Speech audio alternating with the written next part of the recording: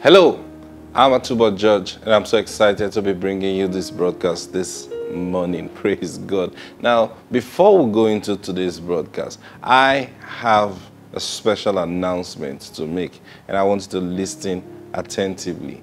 On the 1st of May, which is this week, Saturday, a few days from now, we're going to be having a special prayer and fasting meeting.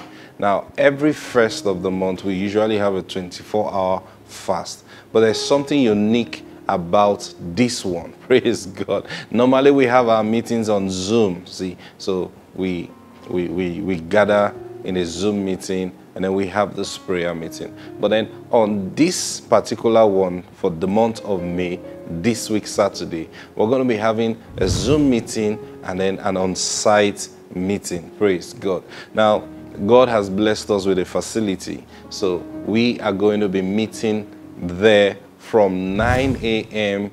till after the 6 p.m. watch. Now, we're going to be there from 9 a.m. to 6 p.m.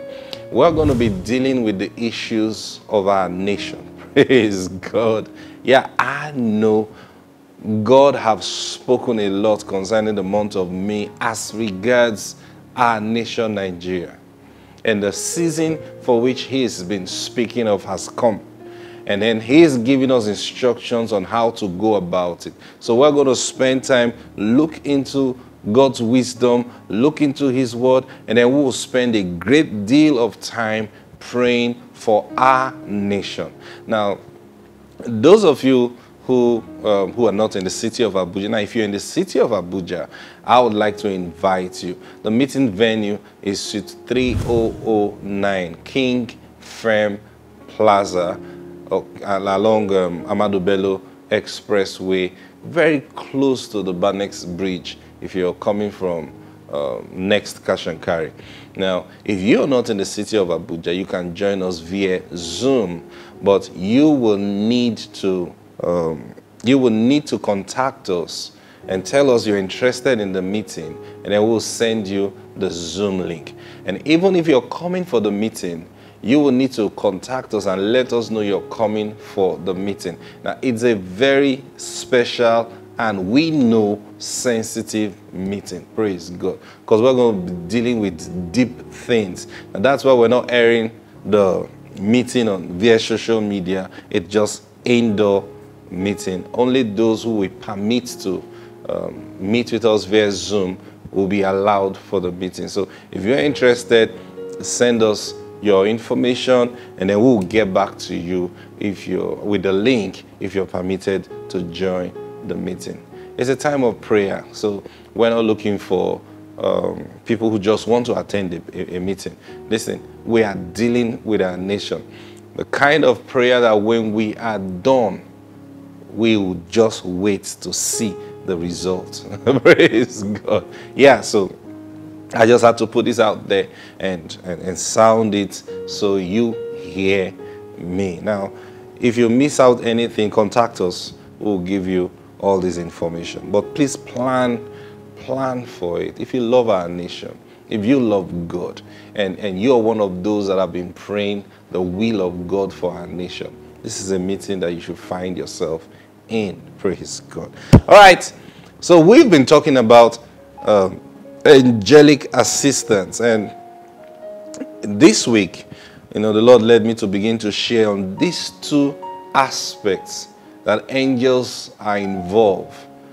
See, talking Jesus speaking in the book of Mark chapter 13 and verse 27. He said, and then he will send his angels and gather together his elect from the four winds, from the farthest part of the earth to the farthest part of the heaven. Angels are the ones that will be given the assignment to gather the elect of God. Now, some people don't understand this. Angels are involved in all our movement. Now, you remember the children of Israel when they came out from the land of Egypt. God said, I'm sending my angel before you, and then they will lead you. That angel will lead you He will be a pillar of fire by night and a pillar of cloud by day. See, now, so how come angels? Yeah, angels do such wonders. Remember Samson, the birth of Samson, how an angel met Manoah, met the mother of Samson first and met the husband later.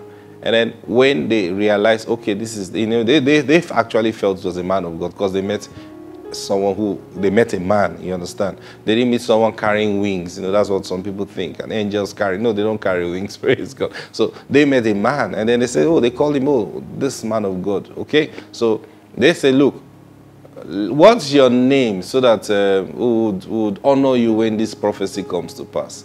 And then I said, nah.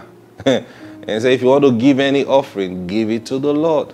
And then the Bible says they set up an altar, and then as they offered the offering before the Lord, the Bible said the angel went into the offering. He did a wonder in their presence. And then went into the smoke of the offering, and from there he disappeared. Praise God. Yeah. And that's when they knew that, man, this is not a man that they just met. See, you ask yourself this question sometimes. How come angels were so visible then? And then now they are no more visible. The question, who told you that they are no more visible now? See, that's some of the misconception we have even when we study scriptures. We look at these scriptures and then we realize, we begin to think that, man, I wish things would be like that today as they were in the things we read about. The truth is, there is no difference.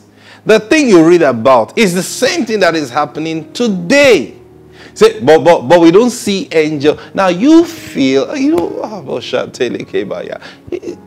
sometimes, and that's the problem with lots and lots of people. Lots of assumptions. You read something in the Bible and you just feel that that's how it was everywhere, every day, everywhere. No, these are accounts. These are accounts. I was talking to someone one time, and then we were talking about tithing. And he said to me, but if tithing is important, how come how come it was not in the New Testament?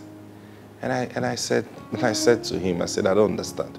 What do you mean tithing is not in the New Testament? He said, but it's not recorded in the New Testament. So I said, where is the New Testament? When is the New Testament? He said, the New Testament now, the early church. So did the New Testament stop with the early church? The Acts of the Apostles, we should have seen it in Acts of the Apostles. I said, no. Has the New Testament church ended? Don't you see tithing in the church today?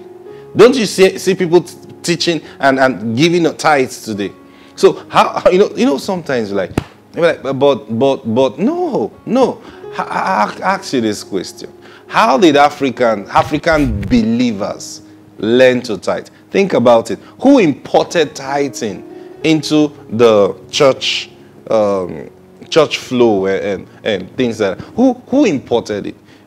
You think it's Africans that started and said, let's do things our African way? No, sir. When the gospel was delivered, I want you to think. When the gospel was delivered, the tithing truth was delivered with it. So if you say tithing was not in the New Testament, who brought them? Who are these people that brought it in to us? I don't know if you're understanding what I'm saying. So when people say these things, tithing is not in the New Testament. The New Testament that you read, it's a narrow account of the whole activity of the church that was going on.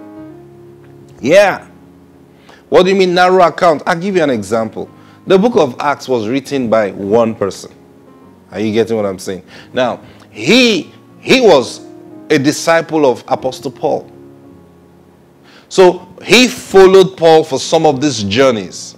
And most of the things he knows are from Paul's perspective. Are you getting what I'm saying? The same person who wrote the book of Luke is the same person who wrote the book of Acts. So it was so easy then for him to write you Paul's account. Now it doesn't mean, or it didn't mean that there were no other things taking place in other ministries, other parts of the nations or the world, or even in Jerusalem. It doesn't mean now. Jesus left 11 disciples. Remember that. Don't think all of them went to sleep after the resurrection of Jesus or the ascension of Jesus. Don't think they all went to sleep. So where is the account of Bartholomew? Where is the account of Judah? The other, not Judas Iscariot, the other Judah. Where is the account of all these people? Philip, where Andrew? Where is their account? Don't think they all went to sleep. It's because John even said it. Look, if everything is going to be written, the whole world cannot contain the book that shall be written. Just Jesus alone. Now think about it. So sometimes we miss out when we narrow our mind. We think Paul was the only one God anointed. So remember, Barnabas was there. Barnabas was Paul's teacher. Have you forgotten that? He said, what do you mean Barnabas was Paul's teacher? Yes, Barnabas influenced Paul's ministry greatly. So don't think that he was just taking him and leading him to the bread. The fact that Barnabas and Paul separated at one point in time because of John Mark didn't mean Barnabas' ministry ended.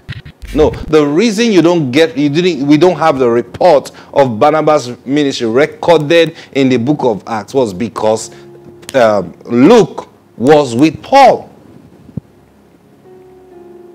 Are you getting what I'm saying? So expand your mind and understand something and let the Holy Spirit guide you. So when you talk about the New Testament is still today. There are certain things that the Spirit of God can introduce into the church today. It's part of the New Testament. So you don't bring that argument that tithing was not a part of the New Testament. Anyway, we are not talking about tithing today, but I'll just bring in that as an example for you to widen your view and understand. Now listen. He is sending out his angels, Jesus said. And they are gathering God's elect. Now notice something. It says, he's gathering God's elect from the farthest part of the earth to the farthest part of the heavens. And he's gathering them together. Now, he didn't say he's gathering everybody in the world. He said he's gathering God's elect. So God knows where his elects are. He knows the one in one John Kramer village in Bayelsa. You see? Or he knows the one in Karanamuda in Katsina State. He knows the one far down Sokoto. He knows the one far down Meduguri to Australia, New Zealand. He knows the elect. They are all over the place. And guess what? I'll tell you something.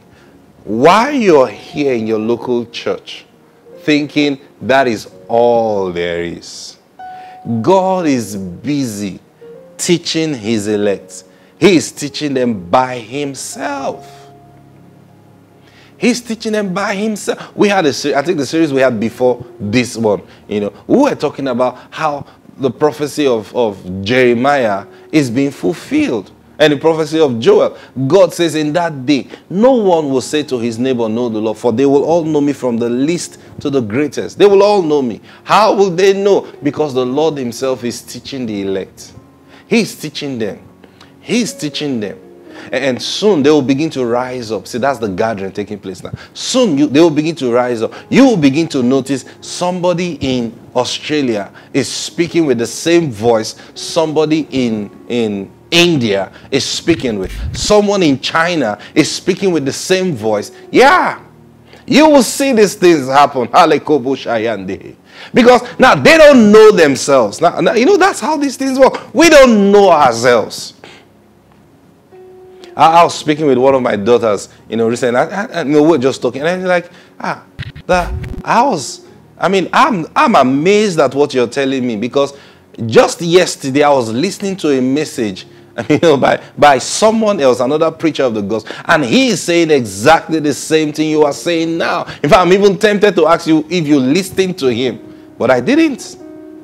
See, because the Spirit of God is saying the same thing. You see, He's bringing his thoughts together. He's bringing it together. And soon, I see so much glory. Hallelujah. Hey, there's a gathering taking place. And soon, how do we know ourselves? Jesus said to the disciples in John chapter 10, he said, other sheep I have, which are not of this fold, they also I must bring in. And they will become one fold and one shepherd. How is he going to bring them in? He said, they shall hear my voice. That's our mark. We hear his voice.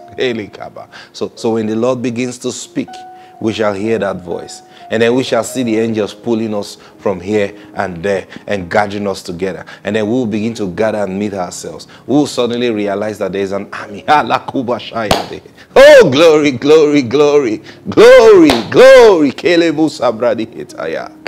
We give you praise, Lord. So let your word be fulfilled in our lives. In Jesus' name. Amen. I'll see you tomorrow. Bye-bye.